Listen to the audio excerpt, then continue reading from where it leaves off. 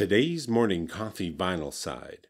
Roger Williams, Songs of the Fabulous Century, Volume 1, circa 1959.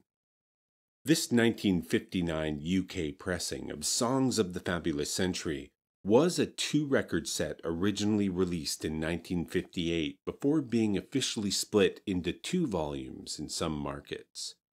Roger Williams was a popular music piano instrumentalist who, like many young people of his age, fell afoul of the gatekeepers that lorded over the hallowed halls of the great classical music schools and institutions. Strict adherence to tradition and classicism, as it was defined by those in power, was required, as they considered all other forms of music as lesser. This not only included everything coming out of Tin Pan Alley and the Brill building, but roots music and folk music, blues and jazz, and experimental and progressive forms of classical music as well. Players like Roger found themselves under the oppressive boot and watchful eye of their professors and administrators, and he was actually expelled from university for playing a piece of popular music in a practice room, something that was totally verboten at the time. He showed them, though, to a degree, going on to be one of the most sold and popular instrumentalists of his day, earning huge accolades and rewards, his earnings probably eclipsing the combined salaries and earnings of all the professors in the music department of his former school. Playing in a style we'd consider a fusion today, with classical, jazz, and popular elements, Roger played music for the people, the music people wanted to hear. He certainly could play, he had the chops, but busting tradition wasn't about turning away from classical music, it was about embracing more music, basically living a musical life. But that tradition wasn't just something that was part of the cultural ethos of the early 20th century, it still happens. The gatekeepers are still at the gates. You'll recall Julian Bream, the great classical guitarist, was pushed out of music school for daring to bring a guitar to campus.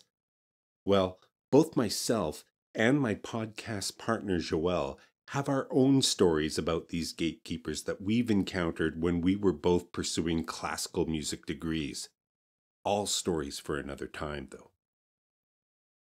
But I'd like to draw your attention to today's short, a snippet of Williams performing Blue Moon, and I'll also include the link to the full performance in the description. If you want to know what kind of player Roger was, and what he had in reserve, listen to Blue Moon and how it unfolds into ever-increasing stylistic variations, interpreting it through styles of some of the greatest players and composers of our time. His Bach styling is probably the easiest for folks to recognize as Bach-esque, but he does that through the whole piece. See if you can spot all the different treatments. Now, today that kind of thing might be considered a bit of a parlor trick, something one could knock off for a clever TikTok video or something. But back then it was something much more urgently political, at least as far as gatekeeping goes, meant to reveal and disrupt. Blue Moon could be Bach, Beethoven, Chopin? Who knew? Of course, I have my favorite parts, and some parts that interest me less.